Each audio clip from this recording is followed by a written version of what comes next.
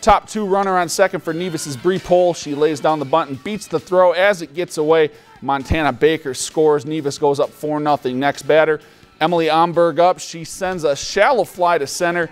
Xenia Hillman makes the beautiful over-the-shoulder grab, but Pohl comes in to score. Nevis goes up 5.